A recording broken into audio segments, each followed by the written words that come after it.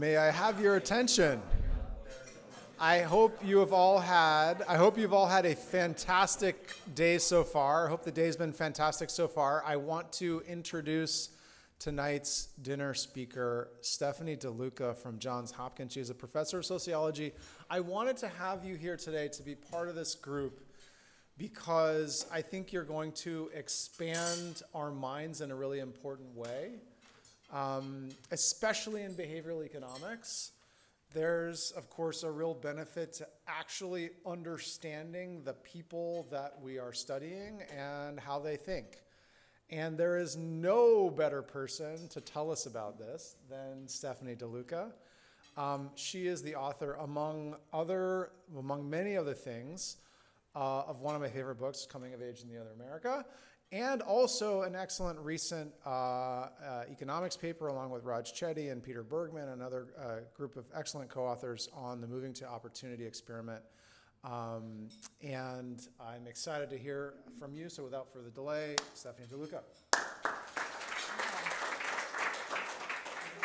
think it's 30 to 35 minutes, and then there's going to be open season on Q&A. Great. And then I will stay longer if people want to buy me drinks at the bar, because I had to keep turning all this wine down. So that's not a joke. Okay, let me get started here. This is a real pleasure. I have to say, I know Mario Small came last year, and a tough act to follow. But so you've been exposed to really smart sociologists already. And when I was your age, this kind of a thing wouldn't have happened. To tell somebody you're going to the NBER Behavioral Economics Bootcamp to give a talk would have sounded like a joke. But it's real, and I'm super excited. So I'm going to get into a bunch of things tonight, and the first thing I want to do is thank the families that have spent time with me and my team over the past 20 years. You're helping me make good on a promise that I make to families when we interview them, which is that if you share your stories with me, I will share them widely. Their voices are quiet and mine is loud, and that's not fair, but I'm working with that, right, to do well by them. I hope that I render their stories the way that they were told to me. So these are real families that we've spent time with, and they've shared their small and big triumphs and tragedies, and been vulnerable. And because of that, we have learned enormous amount of things. I also want to thank my team. So I get to do this and come and do the dinner, but this work is very collaborative. And so I've worked with, I think maybe over 200 students over the past 20 years at least, who've helped collect data, analyze data, write papers. And so there's a large team at the Poverty and Equality Research Lab, and we've gone all over the country together. We moved places for a while and spent time with people. And this is our lab now. And Nick Papageorge, who some of you might know, is my associate director at Pearl, as we call it. But this is our team as of fall of 2023. So they're part of this. I just didn't want to have you not think that there wasn't a huge team of my heroes doing this. So we're going to talk about qualitative work. I think that it's promising because there's more momentum around doing it, more interest, but y'all don't really do it that much, do you? There's an upward trend in the data. So some folks were really kind enough to go ahead and look at a bunch of journal articles to figure out how many people are using qualitative data, and you guys are kind of on the bottom there. Okay. But to be fair, right, how many people have ever done qualitative? Well, how many of you have ever talked to somebody to make your research better? So that's interesting. We were having a really interesting conversation about that at the table, right? But then how many people have written it up in a paper? Okay. So that's good news, bad news, right? All right, but in all seriousness, why should you do it? Like, what is its purpose and what is its promise? Right, so if my email inbox and Twitter is any guide, economists are becoming more and more interested in doing it. But like regressions, you can do qualitative research really badly. But there's some momentum around including qualitative work, both interview work, ethnography, archival work in economic research. George Akerlof says you should probably do it. That's how I interpret his Sins of Omission paper. There's some movement, albeit small, to sort of make sure we think about this when doing big data analysis. Robert Moffat has been saying this for a very long time, and so has Larry Katz. So it's not news, and there are some folks who've really come to appreciate this. But I think it's still early stages, but I think there's a lot of promise in doing this kind of work. But the question, right, is what's the value? And so Sandy Jenks, a sociologist recently retired from Harvard, says, why would you do qualitative work? Well, isn't it better to get interviews and observations of people who are willing to trust you and tell you the truth than it was to get a lot of people who are random sample of the population who might lie to you? I mean, that's not a bad way to put it, right? So in part of the question lies in how do you know they're telling you the truth? Like, what are you doing to get better data? But in all seriousness, I think there's some really high-level takeaways from the work I've been doing for over 20 years. So why do qualitative work? But really, why do you get out in the field? That's the sort of stuff I do. You can do archival work. There's lots of ways to define qualitative work. But why talk to people and spend time with them when you can't do it with millions of them? Okay, so some of these things will sound familiar to you. So I think that one of the most important reasons to do it is to unsettle theoretical, maybe stodgy theoretical and policy assumptions that you get maybe too comfortable with. Y'all are already used to that because you're behavioral. And to generate better, that's supposed to be funny. I mean, I'm still figuring out what behavioral is. That's not stuff we don't. Generate better hypotheses and build better models, really, right? I mean, that's part of the point. You can validate causal relationships, identify causal mechanisms. Right? These are some of the key things I've learned we can do. Maybe less obvious is identify mechanisms that underlie policy take-up, the less sexy thing that happens when we intervene, right? People are focused on impacts, but take-up is really important for a whole bunch of reasons, right? Trying to understand compliance, right? A lot, RCTs are observational studies after a random assignment. So you got to dig in and understand what's going on with that, and understanding impacts and unintended consequences. Why did something not work? Why did it work in a different direction? These things are vitally important for policy translation because you can run a lot of RCTs and have impacts, but if you don't know how anything really worked, you can't scale it. You can't really tell a practitioner how to do it. But albeit crudely, very narrowly, right? So you've got to dig in there. I think one of the other more nuanced things that I see the qualitative work having value in is to reveal some really actually considered choice sets that people really take into consideration, and importantly, the alternatives that they see to the choices they make, which I think are maybe right to help explain seemingly irrational choices. But these are often alternatives that are invisible to, let's call them naive researchers, but not to the real experts, people living lives are trying to understand. For example, and I'll talk about in a second, I mean, why would you, if you had a housing voucher that paid all your rent, move to a high crime neighborhood? Well, I mean, it could be that your clock is about to run out and you're going to lose your voucher and you can't find a landlord to rent to you, so you take what you can get. Because the alternative is losing that voucher and being homeless and being in a domestic violence situation. Pretty important to know, right? Because the alternative that maybe more canonical theory would present is very different from that, right? I think it's interesting because it helps us reveal beliefs about the probability of success to someone's actions or participation in intervention. This is a theme that's starting to really come out of a lot of work. How do people perceive the payoffs and costs to participation in social policy programs or, how their own actions? And actually, as we were just talking about, I think you can help specify structural models with qualitative work. Okay, I'm going to take you through a few examples. It's one thing to say all of that, and it's another to kind of show you what I mean. So I think of these as like policy puzzles, right? And thinking about sort of how we would improve on the answers to these puzzles with qualitative work.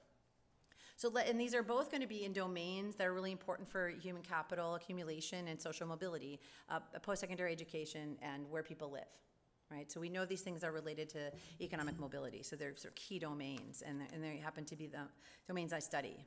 So right, there's a long-standing question around educational equality, which is why we see persistent inequality in educational attainment by race and income. Right, this is stuff you all know. Right, compared to low-income students, this is the HSLS data. Compared to low-income students, right, you have 3 times as many high-income students enroll in a 4-year degree program. Twice as many low-income students at the bottom quartile enroll in 2-year schools first when compared to the highest income quartile in this data. We see low-income, non-white students delaying college more than more privileged students. We see students undermatching, right? Non-white, first-gen, low-income students are more likely to enroll in low-return, sub-baccalaureate programs, some of which we now know are predatory, like for these for-profit schools. Why? Okay, so we spent a lot of time trying to think about this. You know, I think one of the reasons I like collaborating with economists is because I think a lot about decision making. And sociologists tend to think, as the adage goes, you know, economists think about how people make choices, and sociologists think about how they don't have any. But I think, right, understanding what gets in the way is as important as what people do in those circumstances. Right? So we have to understand decision making. It's really vital for a lot of policy take-up and implementation. So we've been thinking about it a lot when it comes to understanding post-secondary trajectories. We've got a lot of different data sets. I won't go into all of them, but the point here is we're not just relying on one qualitative study with one kind of student. I have a long-standing study with some colleagues that's all low-income African-American young people who were part of the Moving to Opportunity experiment. And we did interviews with them and followed them in various ways for about 10 years.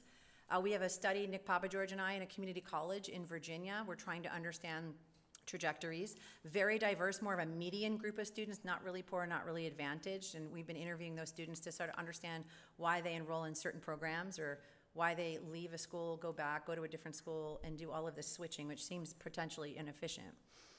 I'm also working with Sue Donarski and team on the HAIL financial aid experiment in Michigan, trying to understand, despite its success, why it is that not all students who were offered a 4-year unconditional tuition and fees paid scholarship would not even apply. Why do students underinvest in education?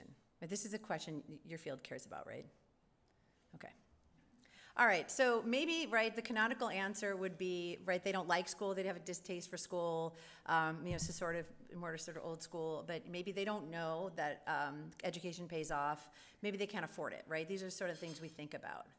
In the work we've done across all of these samples, and I can talk more about how we pull our samples and why that's important, maybe in Q&A, they're not convenient samples. But when we talk across these samples that range quite a bit, you know, vastly in terms of students' background, we find that money looms large, right? It's this like large sort of screaming alarm clock that students worry about, but it's hardly all that explains the decisions of low-income students. So in the abstract, low-income students understand that college is important, right? Everybody's like, you know, heeded the call to try to do college in the United States, right? But not everyone finishes. But in the specific, the application may not make sense. What we have learned is, I think, really, really important that students who are low income or first gen or go to high schools where no one's gone to a really selective college have a really profound fear of failing at it, okay? College is risky. Social mobility is risky. When it's you climbing the ladder, right, it's kind of scary. And I don't think we value this nearly enough. Young people want to avoid failure and increase success, right? This makes sense. Why do they think they're going to fail? So some of what we've learned, right, is they anticipate shocks, negative shocks in their lives that might derail them and they won't finish school. So school's not going to pay off if you don't finish. They feel unprepared and unstable. They worry that the education they get won't be relevant for a job. It won't be interesting to them. They might get bored. And they don't want to waste time and money because of all of the above. Right? These are really rational things to think about, right? So what do they do to reduce risk and increase payoff, right? There's some interesting strategies. They want to get it right. So what we've been hearing is, you know, I want to wait till I'm stable and I have a job and a place to live before I go to college. I want to know exactly what I want to major in and what my career is going to be before I do it. I want to, you know, understand jobs better so I can figure out what to go to college for. And they opt for for-profit trade schools and this is in the Baltimore sample in particular, but we're seeing this in the other samples as well. Because these schools they're not very long-term, right? The brevity is attractive. Their transparent connection to work is really attractive, right? Community college is also attractive because it seems like low-cost exploration if you change your mind, which you feel like you might do. So determination abounds, but so do these low-benefit, costly strategies. Switching programs, trying to go at more than one certificate. There's an information poverty problem, but you interact that with these strategies, they're actually quite well informed from their perspective, and you see some, inequality and, some diminished educational attainment. So Nick Papageorge, Seth Gershenson, who are economists, and I have a paper at NBER right now. What's that? Yeah. Are we allowed to ask questions? If I have an hour, sure. What's the? Yeah. You made a very nice point about kind of how in these qualitative interviews, it's kind of much easier to see if someone is kind of lying, you can kind of, they're less likely to do that. But there's another phenomenon, which is, sometimes people kind of lie to themselves. They do one thing and then they kind of like try to justify it, and they justify it until they convince themselves, and then they kind of might say it to you and they feel very confident that that's the reason why they did something, even though it wasn't the original reason. Do you worry about that? And do you think some of that is going on with some of the answers you're getting about kind of like students? Like post hoc rationalization for behaviors yeah. So we deal with it a couple different ways, although it's, always a problem, right? I mean, any data collection with human beings, you have to worry about, what's going on with them when they, give you the data. So that's why we have multiple samples of different kinds of students. They all, many of the students share a low income background, but it ranges. And so when you start to hear things across samples, right, it's sort of, and across cities, it kind of helps. I mean, how many people are, lying to themselves in the exact same way? People tell us incredibly unflattering private things. So I think lying on purpose, right, is less maybe the issue than forgetting, or some of what you're talking about is absolutely possible. I think another way to do it is to sort of have prospective studies as people are making decisions. So that's what the longitudinal aspect of some of our work does, is sort of in the mix, right? You're more likely to maybe have, a fresh answer than having time to cook on it. But there's no way to know for sure. We've done a bunch of different things to try to come at this, but I think it's really important to have systematic samples, have samples that range, have different interviewers who might provoke different reactions, right? So you don't have a systematic bias. You might not know what the noise is, but at least it's not systematic, right? So these are some ideas. I'm happy to. That's very, yeah. In your longitudinal samples, have you ever found evidence for this kind of post-rationalization? Because that seems kind of potentially interesting in and of itself, because it tells you what people see as justifiable reasons and less justifiable. But that but justifiable to who? To kind of the social group. Right? Who is who?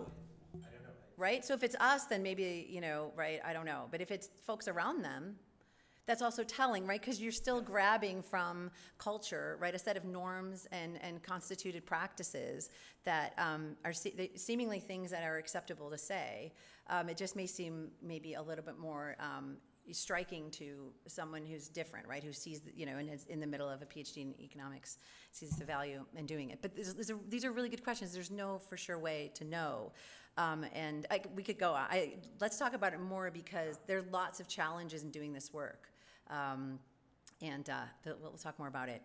So in this paper, what we're trying to do is use qualitative data to better specify structural model. So I'm not going to get into the structural model, but I think, we were talking about this at the table. It's Robert Moffat observed years ago that structural models are qualitative in nature. They're telling a story about how people make decisions, and we can actually do a better job informing those models if we talk to decision makers. It's a really simple idea. So in some of the qualitative work, what I was seeing is that students were being derailed by shocks, but they were also anticipating more shocks. And it seemed from what they were telling us that this was, entering into their calculation about their post-secondary, the chances of their success in their post-secondary endeavors.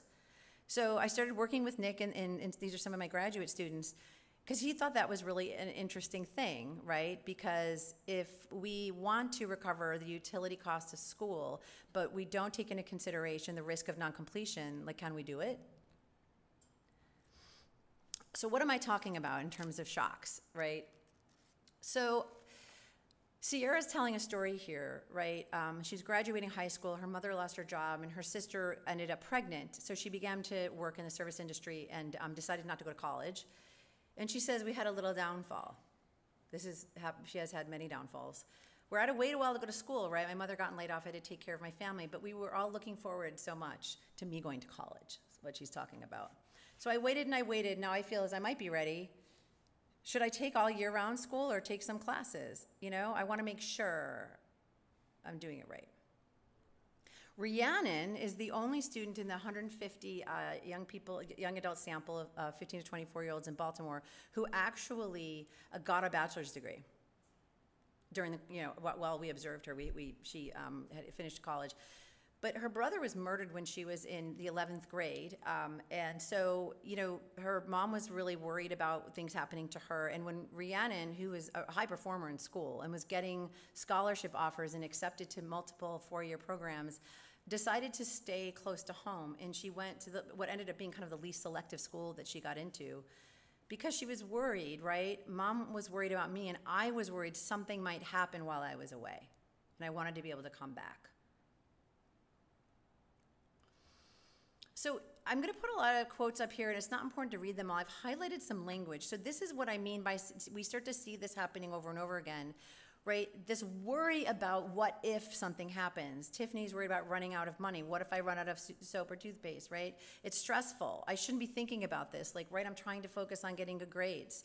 Karen's like, well, what I'm thinking about, right, is you move one step forward and you keep getting knocked back, and it's driving me crazy, right? Stuff keeps happening. Right? Tyler says, I'm still laying the foundation for my house, figuratively. I don't have time for nobody to come and run over my foundation with a steamroller, because that's how people do. They try to ruin your life. Ain't gonna call it, Matthew says. Like, I don't know if I'm gonna make it to the future, not when anything can happen. So there's this profound worry about things happening in the long run, right? And we can't know for sure that this is a key reason that youth underinvest, but it's certainly an interesting thing to think about, because it suggests that their, beliefs about the probability of success should be, they probably matter, right? Because what's the payoff to college if you don't finish? So then we're also hearing about, well, what do you do then, right, if you're worried about this? Well, then you better get it right. So Haley and Michelle are talking about, I don't want to go to college until I know what I'm doing. This is just select quotes from patterns that we've seen in the data. I don't want to go and not have a major because it's a waste of money. Michelle doesn't want to go, right? A 2-year could lead to 4 years, even if I went to a 4-year where you'd kind of get it all done, but I don't want to rush it and end up where I started if I don't know what I'm doing, right? Bart says, I want to go to college, but I need a house, I need money to live, and I can't really start getting a degree until I have a house to live in and a steady income. So the thing that middle-class kids go to college to get, these kids are trying to get in advance to hedge against failure and holding themselves to a standard that most of my Hopkins students never do. So then the trade schools become attractive, and it becomes obvious. They're quick, right? So if you think about a multi-period model, right, if you've got a shorter program, you may be more likely to succeed, because if things are going to derail you, there's a lower probability of that happening in a shorter period of time. So the short programs make sense, and then the for-profit schools make it really clear through commercials and aggressive advertising what you'll do with your degree. There's no ambiguity about this. Over in, Crystal says, why would you wait years to become something when you can become something in the course of a year? Ashanti says, it's not like a big commitment like college, right? And you can be over and done with it before you know it. That's what I want. These are low return, many are predatory schools, right? And some research in your field suggests that people are better off not even going at all to these for-profit schools. Okay, so you might say to yourself, well, what if these kids actually had money and we just kind of got rid of that worry? Maybe this is part of what's going on because they're poor. And maybe they're not actually really college material. And there's like an ability thing going on. So this is where the Hale data comes in. It's kind of interesting, right? So the Hale study, how many of you are familiar with Sue Donarski's work in Hale? So this was a really successful RCT in the state of Michigan, where students who are high-performing, low-income, seniors are offered a chance to go to Michigan, tuition and fees paid unconditionally for 4 years. without income verification in advance. They've recently published a paper in AER showing these experimental impacts, okay? Hale is a wild success. That's not the issue. What's really interesting to me, right, is the heterogeneity in take-up and treatment effects. A third of the treatment group never applied to Michigan. And a fifth of those who got admitted never went. Some didn't go to college at all. Some went to, less selective places. I thought that was fascinating. Like, what would you think, right? I can hear a reviewer from one of your journals saying, like, why would you leave $70,000 on the table? You must not like school. You must not, fill in the blank, right? I don't know. How would you figure this out? But what was interesting is we started hearing some similar things from high-performing students who were also low income. And these were white students in rural areas, not urban areas, so it's a different sample, right? Sky is a white student from the UP in Michigan, says, I've been yelled at not even for applying to Michigan because I had that scholarship, which we did not ask about directly. So if we can talk more about how we ask questions and why what we get is more believable because of the way we ask the questions. Like we never ask our research questions, for example. If we can get into that during Q&A or at the bar. Sky says, look, I looked at the University of Michigan and I couldn't find the ag program. That's all I wanted to do, is get a good ag program. He ended up at a community college to study crop management. Why would I spend 4 years doing something and getting a degree I don't care about? Right? So Dylan says, I'm going to take a gap year, right? I'm going to settle on whether I'm going to go with the job I've got. I don't think I need higher ed because it's trades and they're never going to not be needed. Well, actually, guess what, Dylan? You're right. Maybe more than, in several decades. But would Dylan and Sky be better off going to the University of Michigan, right? Okay. Got to think about that. Elizabeth says something really interesting, right? I'm thinking long term, right? Which way would college benefit me? These are high school seniors, right? They're really thoughtful. Right now, I want to be honest, even if I could afford to go to college, she's in the control group, I wouldn't at this point in my life. I'm not ready. Maybe I'll be a better student and able to work through that a bit better later on, because I don't think I'm in a place to efficiently get my degree. So she decides to study welding in the military. These are students whose SAT scores could have likely gotten them into selective schools, okay? All right, so you see the point. We're learning really interesting things that would tell us about policies that may or may not work, why some policies do or don't work. You can think why financial aid doesn't solve all of the problems, right? And it may very well be that it's not that these students are making mistakes. It's just that we don't have the kind of information that we need to run the models that would help predict their behavior. Okay, another puzzle. Neighborhood quality, yeah.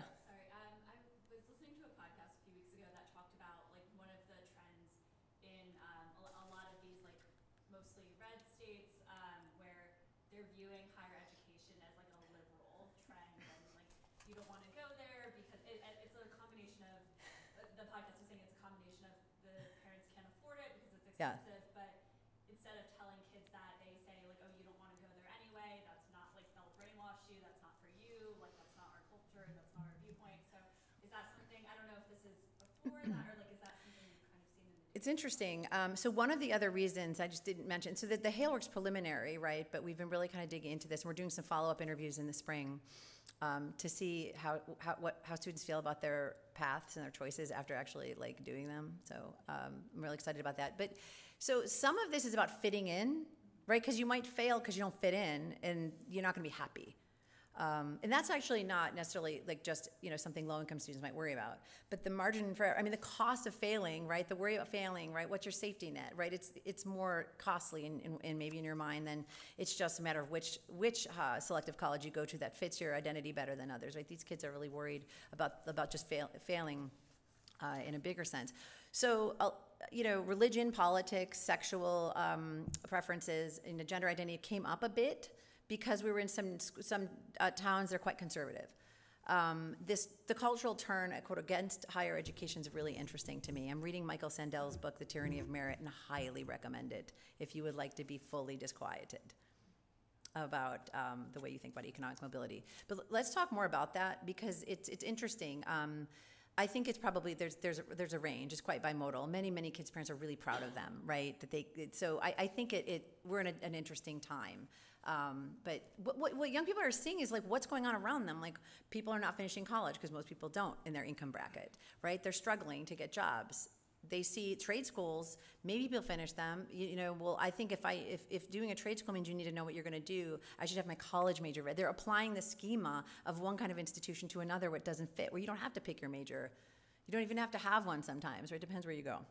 So anyway, we can get into that a bit more, but it's a really interesting question now. And the question of this sort of universal prescription for college, like we do the transition to adulthood really badly in the United States, right? Launching young people to work, whether it's after a 4-year degree, because after they dropped out of a 4-year degree, we don't do this well. And I think, so what do we do when people enter the labor market as soon as they think they're going to? We don't handle that very well. So this anxiety that students are feeling, I think, is well justified because the policies to support them to do anything but this are scarce. Okay, so another puzzle, right, as I hinted at earlier, right, is, why would parents, live in neighborhoods that are high violence and, high poverty, okay? We know neighborhood and school quality, which is often tied to neighborhood, really impact life outcomes. There's now 30 years of interdisciplinary evidence to show neighborhoods matter. Poor people tend to move more than more affluent people, but shorter distance moves. But why do they gain so little? Say, this is one way to ask the question, from each residential move. But it's even more interesting when you think about choice policies or getting a subsidy that pays nearly all of your rent and relaxes the financial constraints altogether. And we see still in the Housing Choice Voucher Program, the largest program we have to subsidize housing for poor people in the U.S., we see that like the majority of voucher holders live in moderate to high poverty neighborhoods. What's going on with that? So I spent a lot of time in a bunch of cities with my students trying to understand how people end up living where they do. I got really interested in selection processes because when I was coming up in grad school, all we wanted to do was get rid of selection bias. It turns out the selection itself is something you really need to understand in order to understand policy effects, right? I mean, why is it that, many of the families in the Moving to Opportunity experiment didn't move to low poverty neighborhoods? To figure that out required understanding how poor people ended up living where they do. I wanted to understand how they made decisions about where to live. Lots of work over lots of years. We've been everywhere from Alabama to Seattle.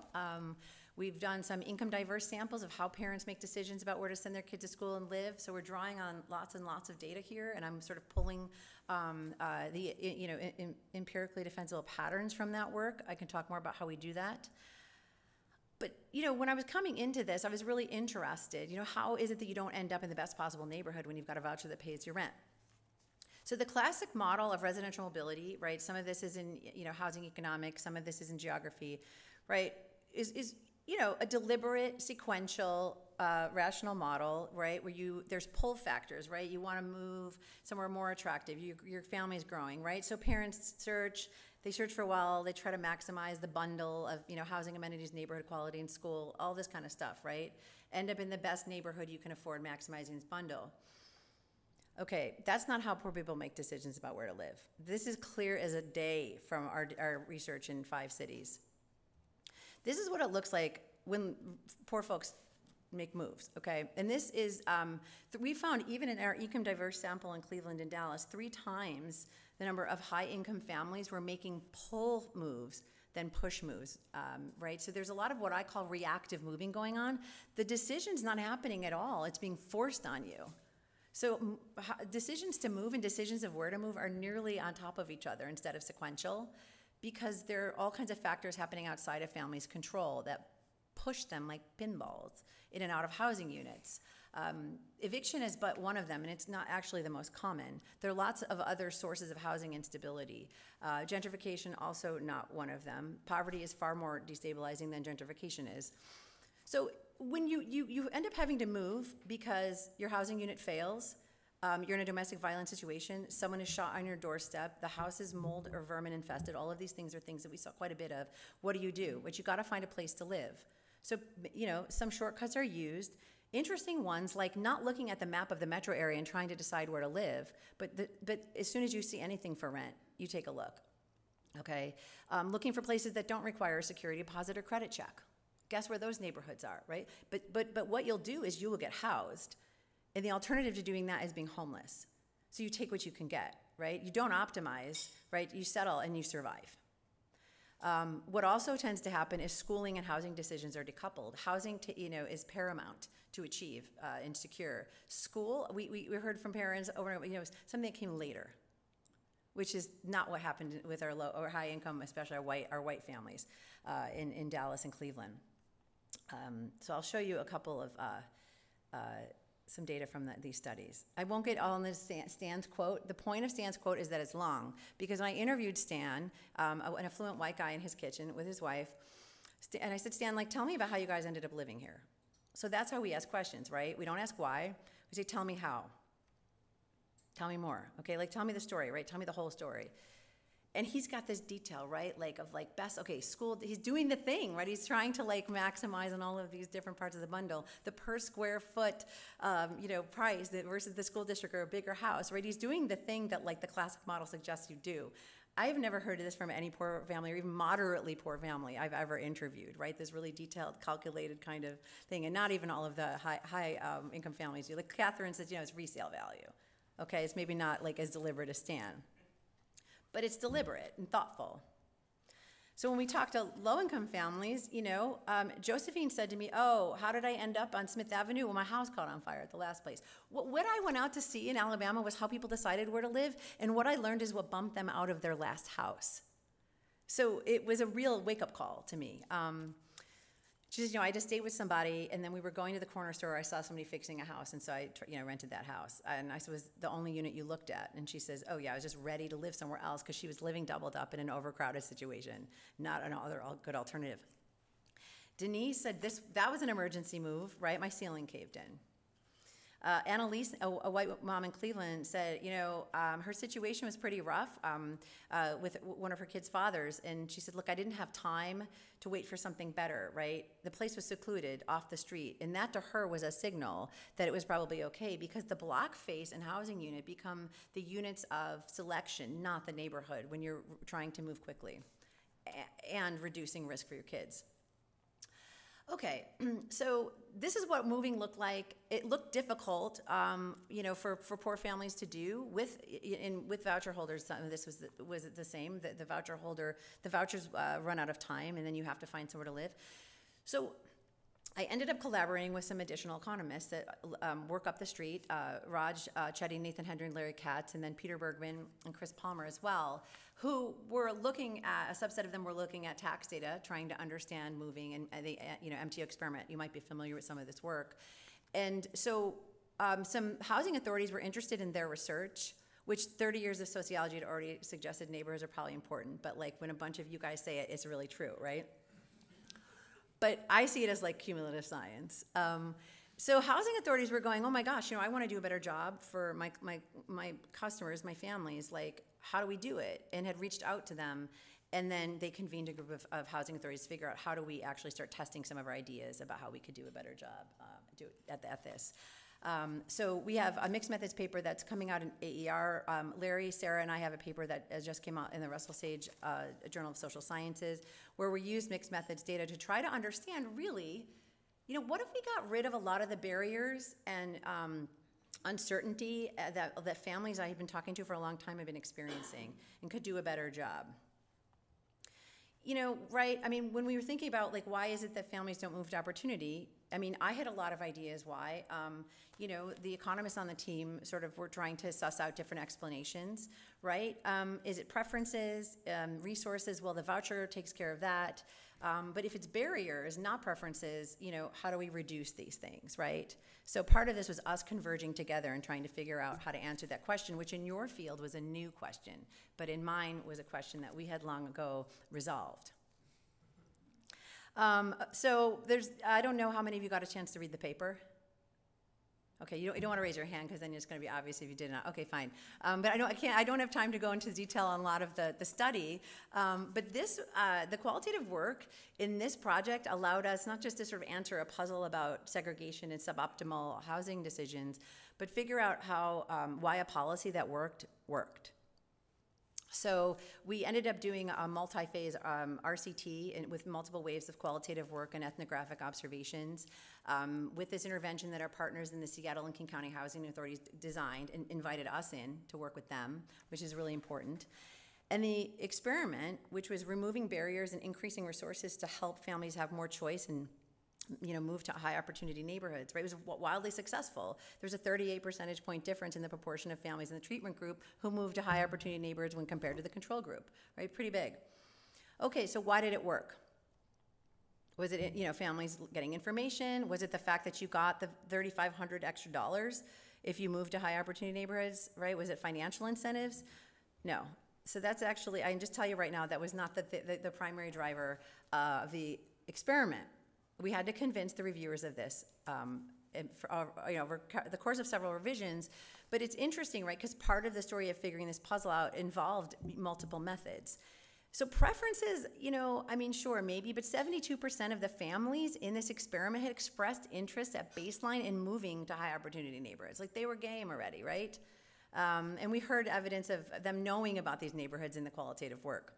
So what happened is the intervention actually ended up having staff who customized the program resources. It wasn't what families got, it was how it was delivered. And the communication support and customized approach that the staff who administered the intervention implemented that really made a big difference. High level, and I can talk more about this, right? We tried to take the literature and previous, research on housing policy and work with the housing authorities to design an intervention that should get rid of most of these barriers.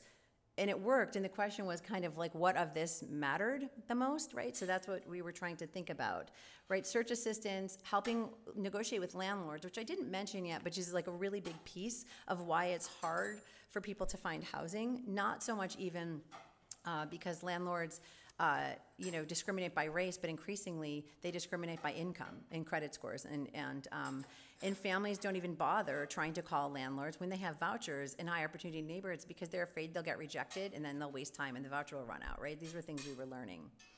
So again, these were the experimental impacts of phase one, right? This big difference in the historical mean rate of vouchers in these jurisdictions, voucher holders moving to high opportunity neighborhoods, right, quite low. So we're like, what's the secret sauce, as Larry called it? So how do we figure out the secret sauce underneath this intervention? So digging into these interviews, and it's interesting because I didn't think I had a lot to learn about housing mobility programs because I've been studying several of them for 20 years.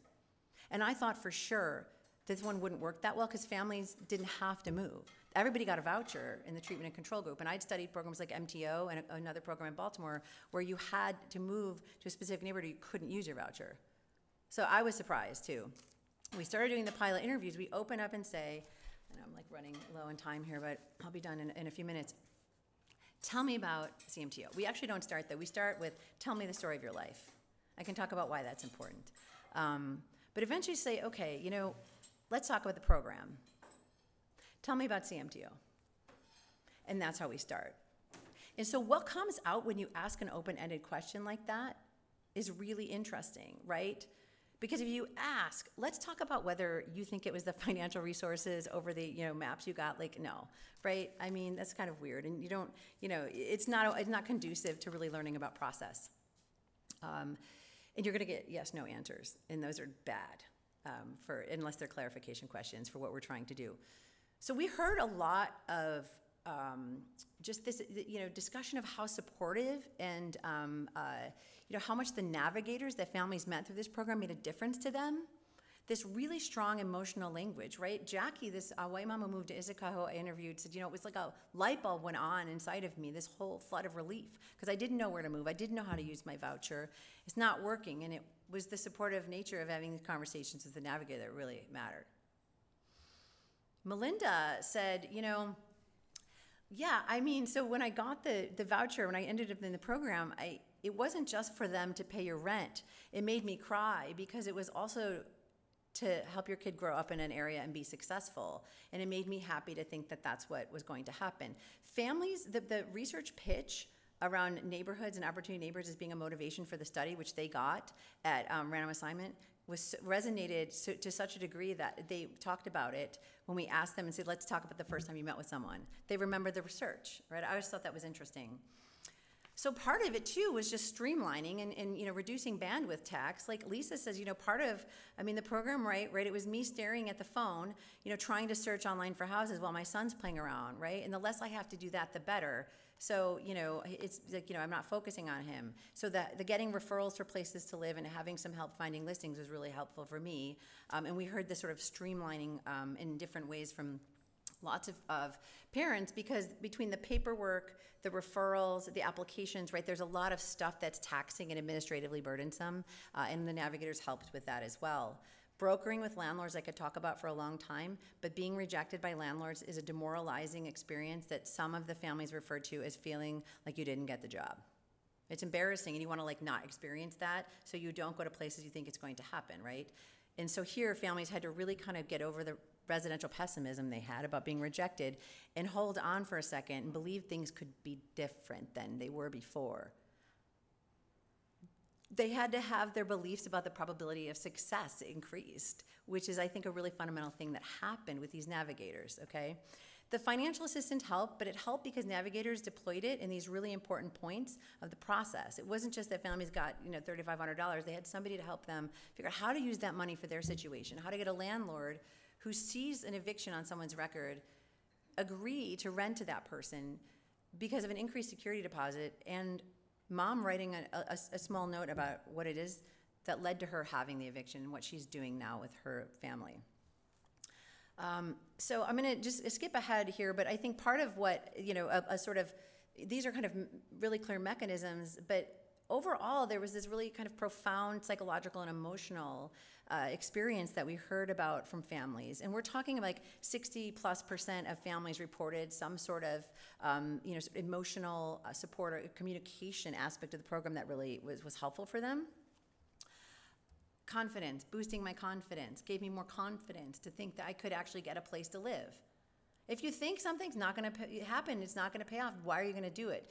What you're going to do instead is avoid the worst case alternative, which we often don't know what it is, right? But that's another theme that's been really popping out here.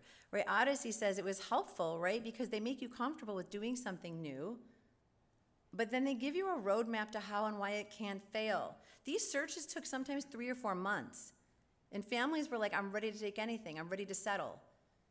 And it slowed down their thinking about what it is they really wanted out of their housing in their neighborhood. So I think there's a bunch of things that, were underneath the experimental results. And the reason it was important to dive deep like this was because you can't always afford the whole package, right? And if you want to scale up, how are you going to do it if you don't know for sure which pieces are really the most important? Because right, it's a cost effectiveness and efficiency question. Another interesting thing, right, is working with the navigators help families frame failure, getting denied for a place, as normal part of the housing search process, and to just keep going. And they would text message that back when people reached out to them. We also had another experiment that happened to show that the qualitative research in phase 1 was right by splitting out the buckets of the intervention to show that the full Monty bucket with the high-touch navigators was far more effective in increasing opportunity moves than a lighter touch, cost-optimized, maybe one meeting with the navigators, reduced financial assistance bucket, just a financial assistance bucket, and a control group.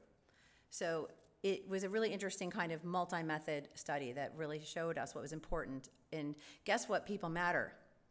It turns out this is probably true for lots more social policy domains that we're starting to learn about, right? In education, sectoral workforce programs, people matter, and support might matter. It might be a very key social policy ingredient, and it would be great to know that and find out that we could save money and help people if we treat them well in our social policies. These are the women that made it happen. It also helped when Congress decided to propose legislation to scale up creating moves to opportunity, that they included in the proposal, in the bill, to have a customized approach to successful transition opportunity areas coming out of the mixed methods work. That's how we knew customization and this sort of personal approach was important. Okay, there's a lot of challenges here. I'm gonna open it up for questions now. Doing this work is hard. Doing all of the work we do is hard and costly, and you have to hire, train, supervise, and mentor all of the people who help you do this. Right, there are ways that I think qualitative research can go awry. right? I mean, there's, I think, a real issue that some of us are starting to contend with, which is transparency and reproducibility isn't something that, happens with qualitative research. Like turning your data in code over to the journal in economics, we don't do that in sociology. And in fact, a lot of qualitative work, I looked at the last 5 years of the top 5 journals in sociology and could find maybe 18% to 20% had a sampling approach that was transparent. And very little was systematic. So who's in your study? It's not clear. Do you always need to have that? Not necessarily. But the bigger issue is if someone wanted to reproduce your study, they couldn't. And most qualitative folks do this by themselves, and there's lots of reasons for that. You need a lot of money to have big teams, but if you're the only person who conceives of, executes, and writes about data, I mean, maybe, I don't know, maybe you start to believe things that you want to believe. I have students who don't even know what I'm trying to get them to code data for, and I don't even talk to them for weeks. I mean, we have a whole approach at the lab. We have lots of folks interviewing people. We have separate people doing the coding. We have a whole bunch of things, right? Because I want, most importantly, I want to know that I'm wrong if I'm wrong, right? So there's a collaborative approach here. So there's lots of different things that come with this work. They're challenging, and I don't know that we've got it all figured out. But definitely I think, and I'll leave you with this, one of the most important things about doing this work is the fact that it can disquiet you, right? And help you think through assumptions from models aren't going to fit and help you figure out what you're doing with this data. But I like this quote in particular, right? If we're trying to understand behavior, we want data, we want fresh statistical data, factual studies that are the healthy element of disturbance that constantly threatens and disquiets the theorist, prevents him from coming to rest on some inherited obsolete set of assumptions. Who said this? The first editor of Econometrica in 1933. I'll stop there.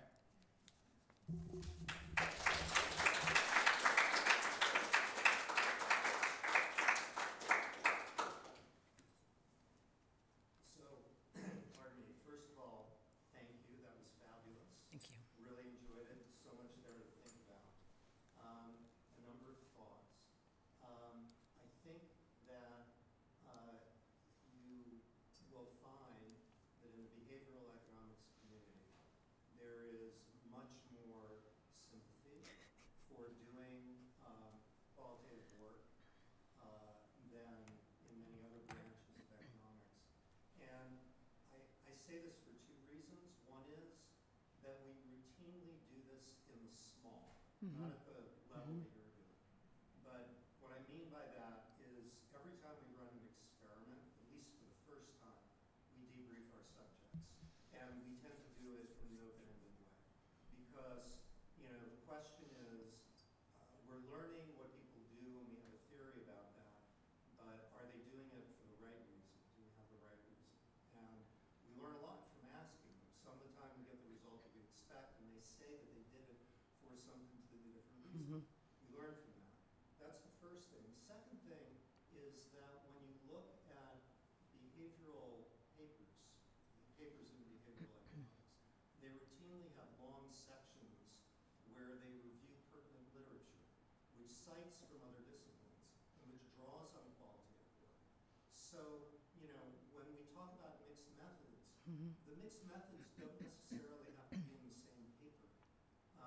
You can have mixed methods within, interacting disciplines. And frankly, when you're talking about economists, like in our skill set, talking to people, that's not high on the list. So it may be that there is some advantage to having us specialize in taking this literature as motivation and corroboration, which is the way we tend to take it, and then doing the thing that we do to extend it and firm it up.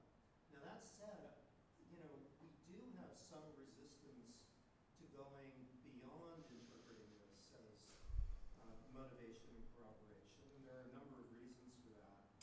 Dmitry jumped in and mentioned the ex post rationalization. There are other things certainly that we worry about.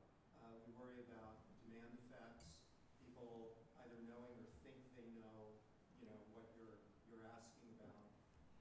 We worry about, generally people not being honest for a variety of reasons, which I don't think that them telling you negative things about themselves answers that Right. question, because, they may think that's what you want to hear, or they may, they may think that by giving a sob story, they're, getting more attention or something. I mean, there could be lots and lots of reasons that people aren't going to respond to those kinds of questions completely honestly when you ask them. Another issue that we worry about is sample selection. Mhm. You talked about selection from the point of view of the policy. What about selection from the point of view of the sample? We know that certain kinds of people participate in these sorts of things. I mean, even just political polls. It was very prominent recently that political polls are wildly unrepresentative some of the time because the people who choose to answer the polls are not representative. So I would think that the people who participate in these studies, not necessarily representative. But in my studies, they are. Actually, that's one of the differences. So They can't opt out. So they can opt out, but almost nobody does. So what we did with the community college study is we took the administrative data for a year and did a stratified random sample of students and got 80% of them. And then looked at the 20% we didn't get. I mean, this is something that is not done typically. Because in what we're starting to look at now is, what does that buy us, right? Because the last 10% are really hard to get, but for reasons that could be quite bimodal. But really making sure you get the folks who didn't opt in and take the flyer off the corkboard is important. Because you may not know, right, what it is that you don't know about them, but you didn't get the first people, right? And so I think that's a key thing that's costly. Sure, you're going to get, there are a lot of we can talk a lot about the interesting things that you said, but I think that's one thing that's a thing that I really focus on because, it's easy to do convenience samples. But showing up at people's houses over and over again, randomly varying the hours, like stakeouts, when people show up and they've got groceries and you help them carry them into the house, and you've been trying for 3 months to get that mom, and now you're in her house, and great. So this is what we do. And we don't even talk about it nearly enough because I really think it's so important. Right? You want to do a study of how important counselors are for students who are thinking about dropping out of college, and then you go hang a flyer in the counseling office. Well, what's the problem, right? Why not take a sample of students in the college, try to get, and then say, well, the 20% we didn't get, like, who are they? Okay, what if we've done a bunch of different things. We've done literal nearest neighbor matching with people we couldn't get because we're not in the field forever, randomly selecting right, left, back, behind for the house that we couldn't get. We've done really interesting things because I think that is so important because the who you didn't talk to is almost never discussed in my field. And this is science. You can't decide that some of this stuff doesn't apply just because the work's qualitative. But anyway, it's a big, it's one of my big sticking points in the field. So anyway, I just wanted to clarify. It's one of the things we do that makes the work so difficult. And the reasons people don't call you or get back to you right away, varies a lot. And anyway, so I think, and who responds the least, it's interesting. And so we're trying to actually figure out what we get from the last 10% in some really interesting ways across studies to see if we can make the case for my field that this is actually something you should do. But yeah, and I the point about we were just talking about this, right, Hunt, the little qualitative work or the little exploratory work, I think that's right. Why do we do this, right? We're curious. And the instinct that you might not have it right is exactly why you do it. And I don't know that, we don't write up everything either. But what I think is, what's interesting is the resistance to talk about it in papers. Obviously there's length and all this sort of stuff, but there's, maybe not being able to do it full scale. I think that's what collaborations are for because, try as I may, I don't want to run these structural models. And try as, I can't, I'm not going to run the tax data, right? I don't have access to the internal. There are things I'm not going to do, but being able to have that overlap and push back against things and have fresh eyes, I think is really valuable, even if some of it doesn't make it into the paper. Anyway, but I think, right, it was, there was a Twitter exchange recently about AI. I don't want to get into it. But where people were like, oh, we economists are doing qualitative research all the time. And then someone says, why isn't it in the paper? And I think I know why, but we could start sharing more of that, because I think it's a culture thing. I could go, I mean, I don't know, but you're right. I know that you guys have metrics and certain things count such that the econ grad students that work on the teams, like we have to make sure they have a JMP. Is this going to be a JMP? Like, or is it worth it to keep going, right? These are real concerns I appreciate. Yeah, Hunt. So sometimes there's some weeks when I run out of time to do stuff and I miss commitments that I've made, and that's costly. And it could have been foreseeable in advance. I had 6 letters to write that week and I ran out of time, but I knew that was coming and I kind of forgot. I was thinking about that in the context of your push moves. Yeah. Because to peel that onion back one step, well, you might foresee that you're going to get pushed out of your current place, and maybe you could think in advance about where you're going to move next. Just like I don't think in advance about how I'm going to run out of time. Consumer finance, you're going to run out of money at the end of the month.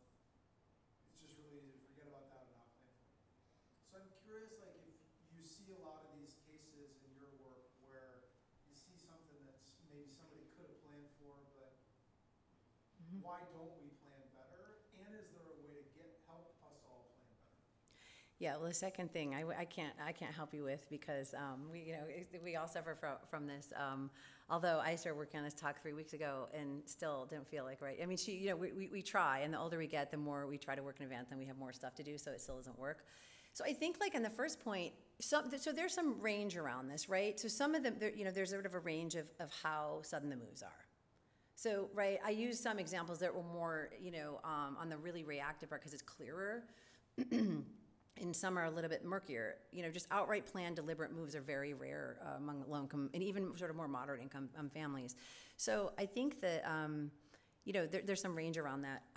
I think part of this is just that, you're alluding to some of this the bandwidth issue, right? I mean, sort of going, okay, well, maybe it'll get better tomorrow.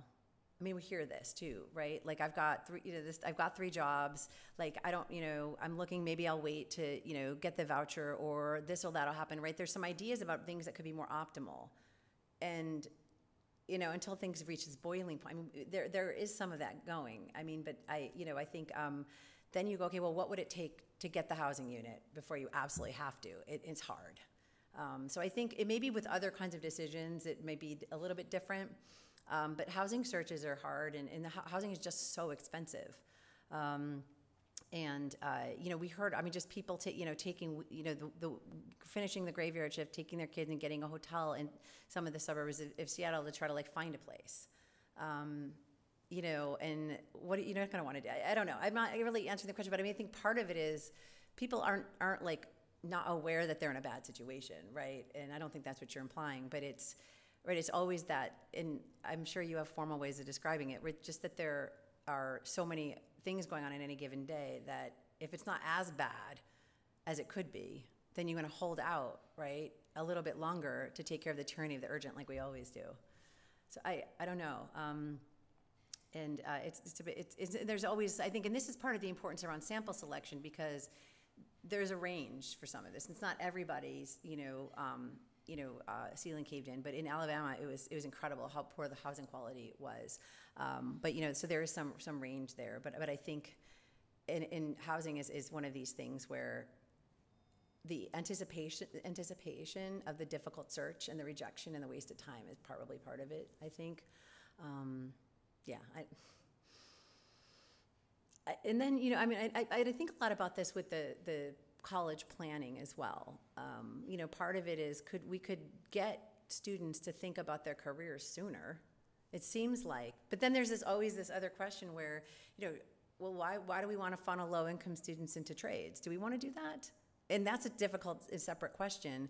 But we could be doing, like, they're experimenting in trade schools, community colleges, they're swirling, we're looking at how long it's taking people to get an associate's degree. Do they get it?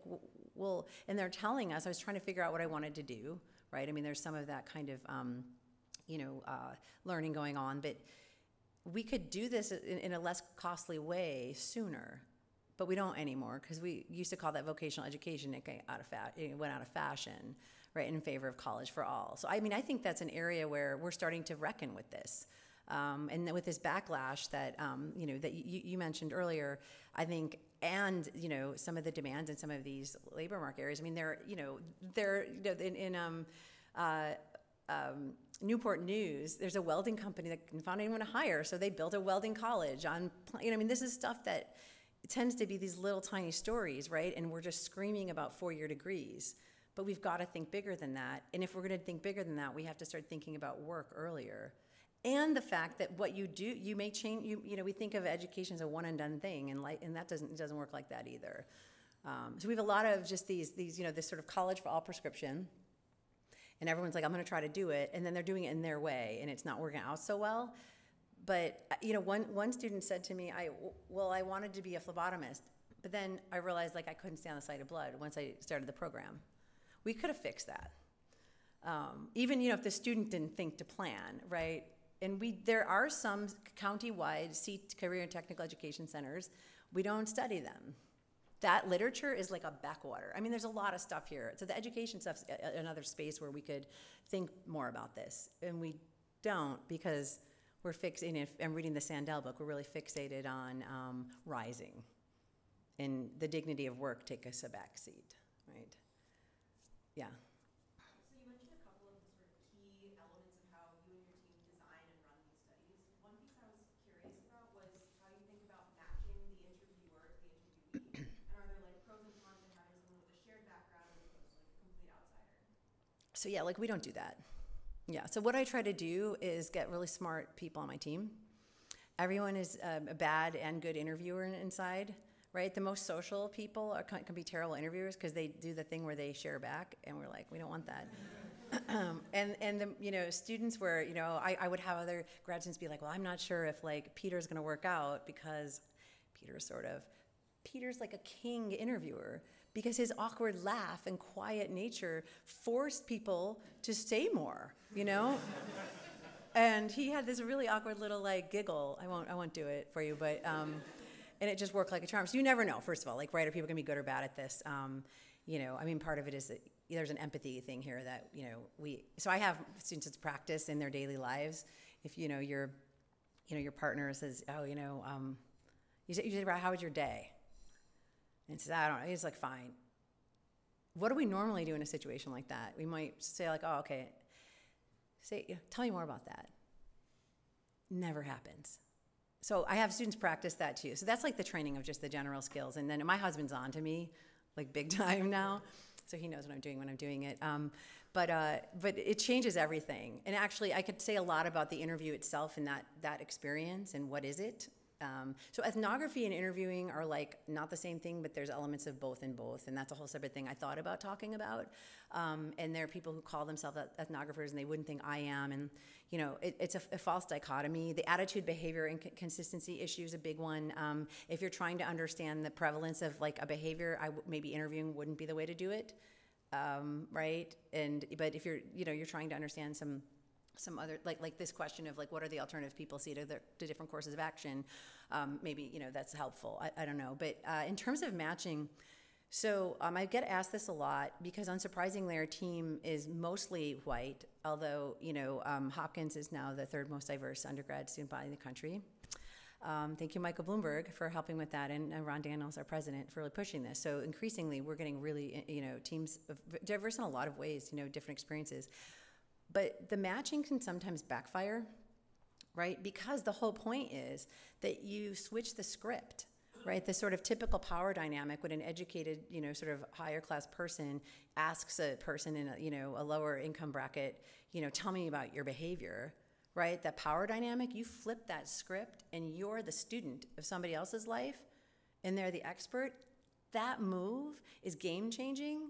It doesn't matter who you are. Once people get that, it changes the way the conversation. So the beginning of the interviews, and saying, tell me the story of your life. Because first of all, they're like, is this a social worker? Is this someone from the housing authority? She says she's not. Is this a teacher? Is this whatever? At a certain point, you're on the floor playing with the pit bull, and no one's going to do that. Nobody's going to ask about your life and then really sit there and really have nowhere better to be, right? Okay, so there's like a lot. But the matching thing is so interesting because I really think that this, we were talking about this, the outsider perspective, right? That space allows for teaching and to confer expertise on people who are never given expertise. Now, maybe that means people say, you have to do it to feel it. I mean, I've been doing this for a long time. I mean, are people feeling forced? I don't know. But there's a point at which they're like, okay, she's not kidding. Like, I'm going to just say the things, and nothing's a wrong answer. And we don't ask why. Never ask why. I have tried and failed for years to, prove this point wrong, that you can ask why in a non-judgmental way. Why are you, studying behavioral economics? Instead of saying, tell me the story about how you ended up studying behavioral economics. Start at the beginning. And then I just shut up, which is a creepy thing. My students aren't ready for that. Shut up. Okay, so that's different, right? So part of it too is if and again, you'd never be sure that someone's not trying to say the right thing, but removing the why when it's the thing you want to know the most about is actually really important. Tell me. Give me an example. Take me back. Say more.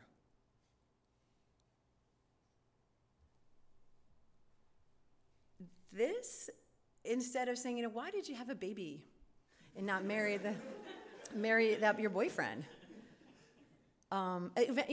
Think about it, right? I mean, so again, there's no way of knowing, but does everybody mean the same thing in a forced choice survey response? I don't know. We could worry about this for a lot. So I don't know, but that's one way we sort of try to remove that pressure.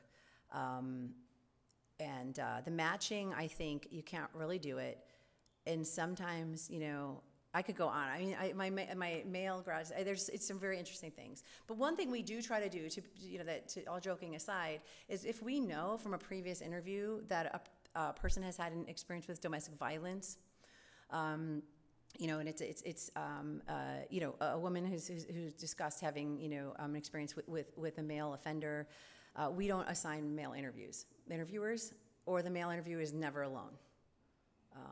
So that's like the one example, I think. Because if somebody says to you, oh, you know what I mean, right? Because they recognize, or there's strange dynamics with some of, we had some African-American interviewers with MTO, and there was some class, there were, at least the interviewer was perceiving some class difference, even though the race was there. I remember, there's stories like an Hispanic father in Dallas I was interviewing was talking about, having been involved in, selling drugs is not actually as common as a lot of people think it is among the poor. But, he was just describing a stint for a while where he was in trouble. And for whatever reason, he turned to me, and after describing, using the cocaine and all that sort of stuff, and he says, you know what I mean? And the grad student who was with me is a quiet or demeanor person. Didn't ask her. Do you know what I mean? I don't know, right? So she's watching, and why did he ask me? I don't know. But then your instinct might be like, yeah, totally. But I said, I want to hear it from you, right? I don't. Anyway, so that is a I could go on. There's so many things, right? Where you have to sort of go, how do you handle that situation? Being like alike isn't always the best because you really want somebody to teach you in the least like interfering in the way, which is hard to do when you're actually with somebody in their space for a long time. You've talked a bit about this, but I just wanted to hear more about when you're working at the intersection between two disciplines.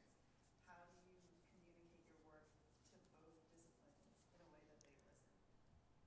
So it's like an overlap of people who listen, right? So there are some sociologists who think that when we interview people and we don't like move to the neighborhood for several years, that like we don't really know what's going on.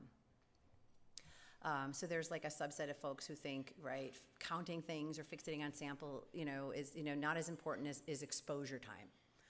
So there are subsets of, I think my field where, some of the things I do, they're not into.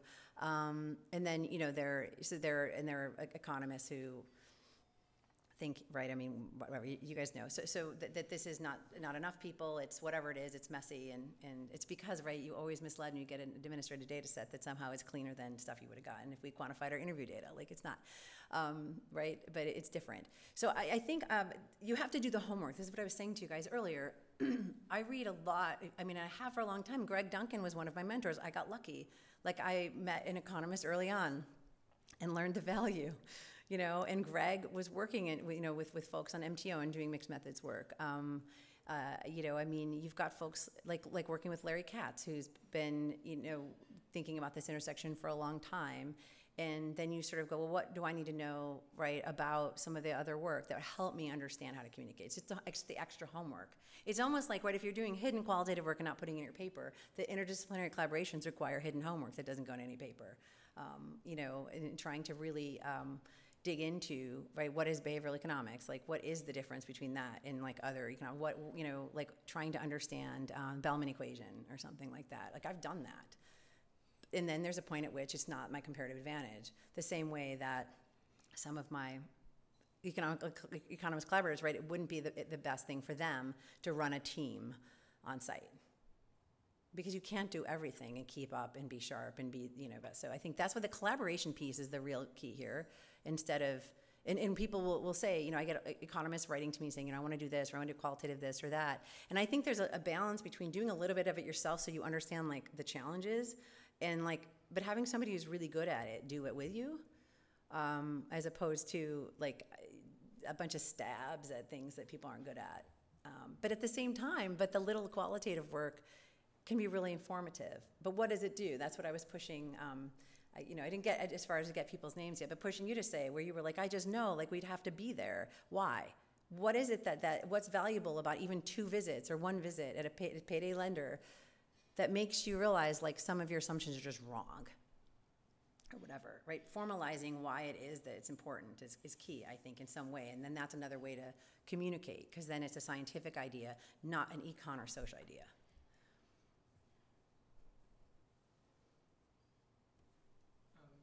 You've talked a lot about, like, all these, like, individual interviews, and I mean, for some of these decisions, I'm thinking, like, housing decisions, or even education, actually, it's also like a household. Oh, yeah. So, like, how do you, like, do you interview, like, all the members of the family? Like, how do you do this? Yeah, it depends on the study. And so we've done, you know, I sort of think about it kind of like a fixed effects qualitative work sometimes, right, where we'll interview, like, an older sibling. And we've done a couple different things where we're trying to understand, it depends on the question we're trying to ask, right? If we've got a household head who's making a decision and who's the leaseholder who's going to get the voucher, you know, okay, that's a key, you know, key person. But we'll learn sometimes, right, the decision maker is really her partner. So we'll do an interview with her partner. You know, we'll do a subset of families. We did this for our book, of, you know, some of the highest achieving young people from Baltimore, and some of the young people who struggled and ended up, you know, in the street, and spent more time with them and spent time in their worlds.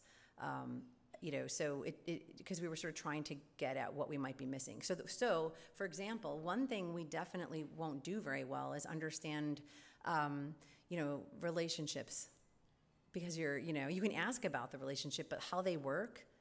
You know, so we would have a lot of young people in Baltimore saying, like, oh, I don't have any friends. You know, I do me. You know, family over everything is a tattoo that one of the respondents had.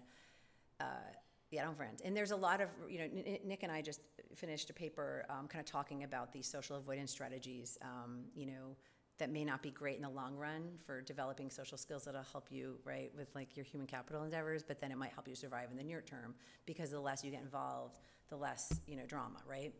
But then, you know, you might walk outside with your respondent, and then somebody goes, oh, hey, man, like, what's up? And they start chatting. What's that, right? I mean, but what does a friendship mean? Some people speak or visit. It's very different things. So if I wanted to understand that more deeply, I would not just do interviews, you know? But then the sort of hangout ethnographic work is complicated. And that's a whole thing, right, that I think we have to contend with, where moving somewhere and it being really where you won't live is, say, one way to do it, or moving in knowing, right, this is your field site. you start developing relationships with people. And then you have an inside view. And right, so there's a debate in sociology right now because they're called talk is cheap, right? So a couple of sociologists have taken a really strong position that interviews, are useless, for understanding behavior, right? And again, I think this is true if you sort of want to know how often someone discriminates or does something. Asking for prevalence, I don't know, something like that. But watching, okay, maybe, right, you could watch that and get more of a, in situ idea of what's happening. And so the sort of removed, hanging out in the back of a courtroom, right, and like watching interactions between like, judges and public defenders and stuff like that. Okay, right? I mean, I think that's interesting. But the more involved stuff can be complicated. And then even if you're watching and you're not asking, you could end up, they call it the ecological fallacy of, or sort of, having this attitude, behavior, and consistency. But you could also, sort of end up with like an attitudinal fallacy where you're sort of going like, well, maybe you're inferring what people, what motivates them and why they're doing things, but you're wrong. I mean, right? I mean, you're watching behavior and you're interpreting what it means when you could find out from someone in a more direct way. And then there are behaviors that you can never observe that are private, and you have to ask about them. I don't know. I don't remember where your question was, but that was stuff I was thinking about. Did I get somewhere in there? Maybe not. Okay, it's fine. This is why we, have to wait for the wine. But I think there's a good question in there. I saw someone behind you maybe had okay, go ahead. Most qual-oriented economists would go into kind of doing a survey to try to understand what we call mechanisms of like the thing that we're trying to study. I guess what I wanted to ask, like, what do you think is the value added from doing, I guess, field interviews or interviews in comparison to what you can learn from a survey, or like even an open-ended survey with a text? What is the extra, I guess, addition that you gain from?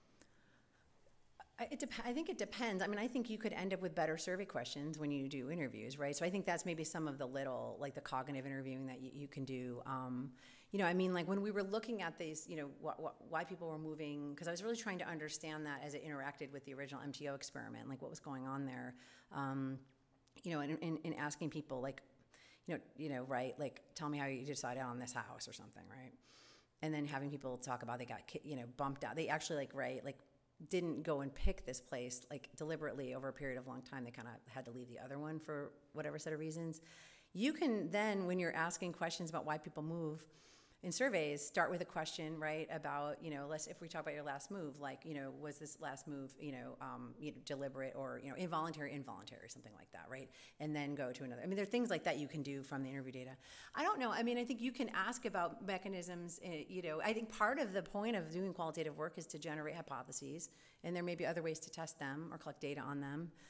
So some of what we did in the paper that I did with Nick Papageorge and Seth Gershenson and my students is, looked at the NLSY data and the, ELS data, and to try to see if some of these, the anticipation of shocks or beliefs about shocks in nationally representative data seemed related to some of the things we care about, instead of just using the qualitative data from Baltimore, which wasn't collected to do that.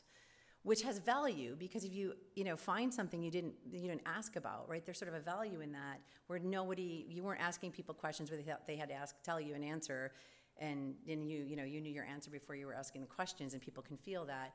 But the downside of that is you didn't design the study to answer that. So we were using other data sets, and so I think then you could collect better data for these probability of success and completion parameters. And so I'm not sure that it's better to do it qualitatively, but you can get the idea that way. And then, ask in surveys about, how likely is it that you think you'll finish a 4-year degree program? And that will give you your alpha, right? I don't know if that helps. I just think about it a lot of different ways. I don't think there's any one way. And I think that, getting qualitative work is not something people should always do because you've got limited time and money.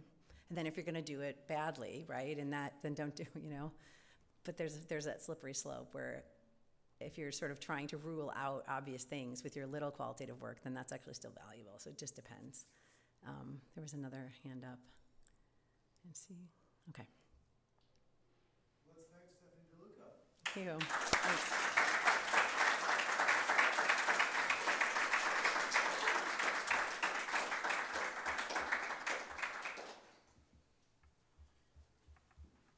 Thank you very much.